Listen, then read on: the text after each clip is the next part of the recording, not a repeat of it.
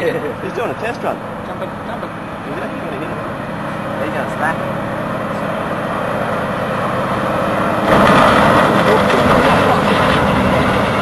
Holy slapping up. The truck hardly even moved.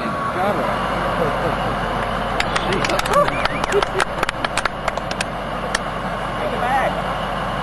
He appears to have taken a bit of the car off at the front. He appears to have taken a bit of the truck off. He's taken a bit of the truck off. You're on there, you passenger. All good, mate? No worries at all. Oh God, I've just run over someone. Just shut the truck down. Get the boys to have a look at it. Oh, we're taking it easy getting off. Let us been told off. No thanks.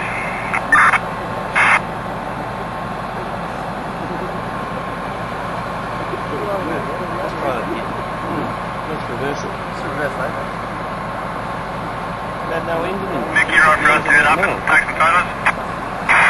You're on guard there, Chris.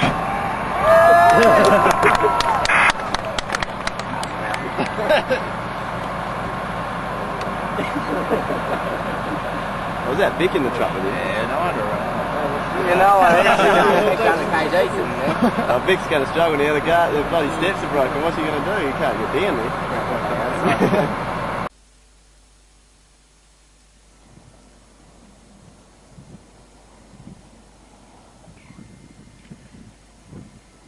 There are numerous instances in the mining and construction industry of near misses, injury and death when light vehicles and heavy earth-moving equipment get too close to each other.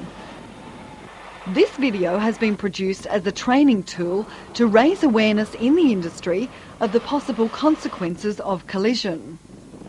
The following footage is a demonstration and was conducted under controlled conditions using the resources of Roche Mining and Henry Walker Elton at the Pasminco Century Mine in Queensland.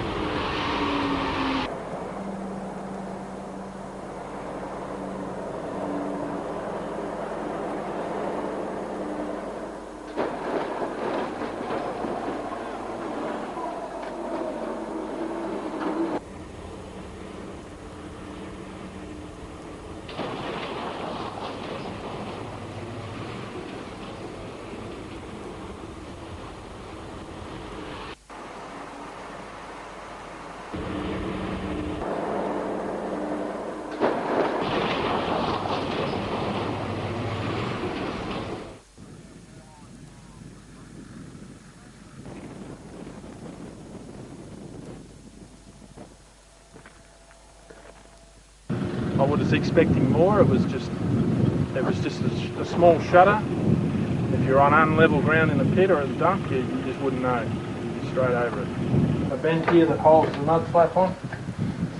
There, and just around the corner here, we've got a little bit of where the bar is actually just bent. Hasn't even touched the filter, but there's just a little bit of a graze here on this filter here. And it's sort of just nicked the sidewall of the tyre, but it's only just scuffed it. And just a little dent here. Apart from that, nothing major.